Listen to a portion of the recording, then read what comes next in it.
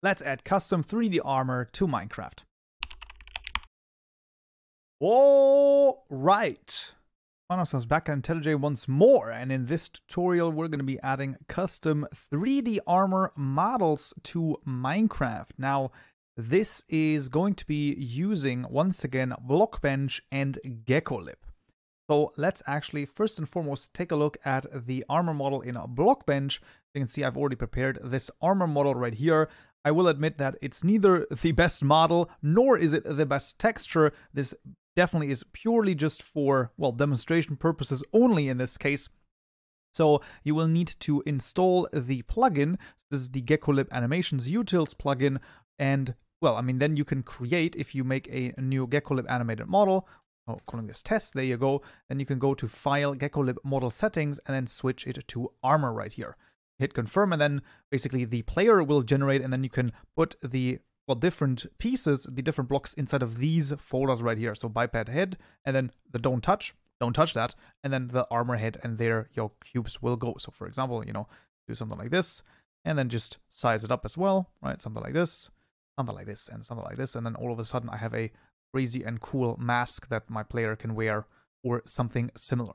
So once again, you know, actually making the armor and the texture quite difficult, I'm not gonna lie, but you know, that is of course, well, for you to figure out. In the end, I'm just here basically imparting the knowledge on you, and then hopefully you can make something cool with it. So once you have your armor done, I've actually, you know, I've just recolored the don't touches here with dark so that it's a little bit easier to see, you know, the differentiation between, you know, what is the actual, like, player wearing, or what does the player look like, and then what is, you know, the armor actually doing. So what you want to do is you just want to go to File, and then Export GeckoLib model. Now you can see this will actually generate a geo.json file once again, so let's just go for this, and there you go. I've also, in the description below, the Blockbench model file is also available to you, so you can use that there as well. So no worries at all, and the texture file, of course, also available. Now we only need to, well, generate the geo.json file, and that is pretty much it. So now we can switch back to IntelliJ and continue along and actually add stuff to it. Well, first and foremost, we need a new item class. This is very interesting. So in our custom item package, we're going to right-click new Java class, and this is going to be the Mithril Armor item. There you go. Right, this class will extend the mod armor item, actually, if you've created that in our armor that applies an effect, and it will also implement the iAnimatable interface as well. So let's hover over this, implement the two methods right here, and then hover over this again, create constructor matching super. Now, what you can do is you can actually take a look at one example. So if you press Shift twice and search for the potato, I believe it is, there you go, potato armor item, you can see this is an example item for the potato armor from GeckoLib themselves. And pretty much, I mean, I'm not even joking, you could pretty much copy the contents of this almost word for word, and then just plop them down here. Then we're going to have one issue, which is the animation factory. We can also copy that over as well. And then there should be no more errors present. Well, I mean, of course, duplicate methods, of course, have to be deleted there. But that is pretty much all that we need to do. Now, of course, you want to change the items right here, right? So you can see right now we're looking for potato stuff. We, of course, want to go for ModItems dot, and then this should be the boots first and foremost, and then the other ones as well. So let's just go through all of them. So this is going to be the leggings, this is going to be the chest plate, and then last but not least, we also have the helmet. So this is something that you need to change right here, and then the rest is pretty much, well, almost the same. This one right here I'm going to change to idle, because in our case, the actual armor, if I'm switching back here, actually does not have any animation, and I just have a dummy animation JSON file that just doesn't play any animation in this case, because, well, I mean, I don't want any animation. You can, of course, add animations as well, but that is pretty similar to how it's done in the normal entities, so that should be, you know, fairly straightforward. Now, we also wanted to change all of the different armor pieces here to be Mithril Armor items. So this is, you know, a little bit of a change here, because before, when we had the mod armor item, only one of them was the mod armor item. In this case, actually, all of them have to be the Mithril Armor item as well. So that's very important here. And now we want to add a model and a renderer. So we're going to go into our entity package in the client package and make a new package right here called armor. And inside of there, we're going to make two new classes. So the first one is going to be the Mithril Armor model. And the other one is going to be the Mithril Armor Renderer. So Mithril Armor Renderer, there you go. We'll start with the model because that is a little bit easier. This is going to extend the animated geo model of type Mithril Armor item. And we're going to hover over this, implement methods, these 3 methods. Now we've seen those before in the raccoon model class actually, and it's going to be, well, it should be fairly straightforward. So I'm just going to copy over the first identifier here. You can see it points to the geo folder. So we've seen this before in the resources folder, right? When we added our custom entities, so assets, tutorial mod, and then the geo folder where our geo JSON is located. And there we will basically add the JSON file that we have exported from Blockbench, and let's just add the texture as well as the animation as well.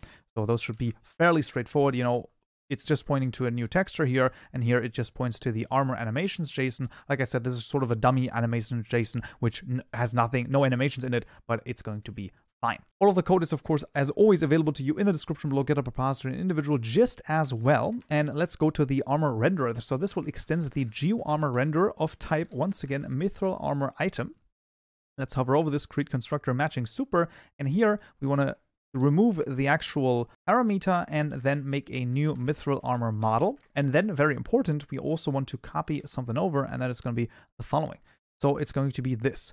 Once again, you can take a look at the Geo Armor renderer for the potato here. So I just click on this, press Ctrl H, and then it brings up all of the, well, subclasses. And you can see here, we're doing the same thing, right? So a similar thing, basically setting the head bone, the body bone, and so on and so forth to the, well, specific names here. And this specific name right here, armor head, if I go into Blockbench again, is this name of this group right here. So where you put all of your different cubes, basically, that is the name right here.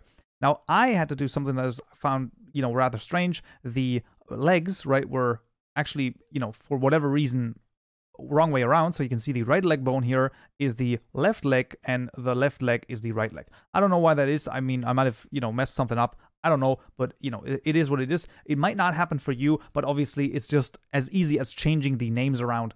That should really not be an issue at this point. So once we have both the model and the renderer set up, we only need to do, well, one more thing in the code, and that is in the tutorial client mod. We want to add the geo armor renderer.register armor renderer, and then make a new Mithril Armor renderer, and then once again actually, you know, point to all of the items. Now let's actually copy this over from here because it is a little bit easier. Let's just copy these ones. So we just want to copy all of them, the boots, leggings, chest plate, and the helmet. And there you go. So that is pretty much all that we need to do here.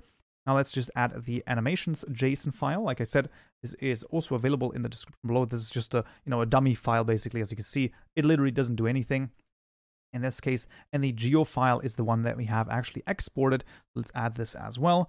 This is the Mithril_armor geo JSON. And then the texture is under models. So let's make a new folder right here called models. And then inside of there, we're going to make a new folder called armor. And then inside of there, we got the actual texture file. So there you go. And we can also always make sure that this is correct, right? Textures, models, armor. That is correct. Mithril_armor_texture.png. And that is also indeed correct. And that would pretty much be all of the different things that we need to add. So let's see if it works. All right, so we find ourselves back in Minecraft, and let's just put the armor on and see, and there we freaking go, everything working. So the custom model is inside of Minecraft, and I mean, while it doesn't look, you know, like the greatest model ever, you can see there's, you know, a few issues with it, like the actual model itself is not, well, that well made. I will absolutely admit this, and the texture, of course, is also not, you know, the best. However, what it is it is definitely custom, and it definitely is a 3D custom armor model, and that's how easy it is to add that to Minecraft. Right, but that would already be it for this tutorial right here. I hope you found this useful and you learned something new. If you did, I would very much appreciate a like, and don't forget to subscribe for more tutorials just like this one. Many thanks also to my lovely Patreon supporters for supporting the channel, and I will see you all in the next video. So, yeah.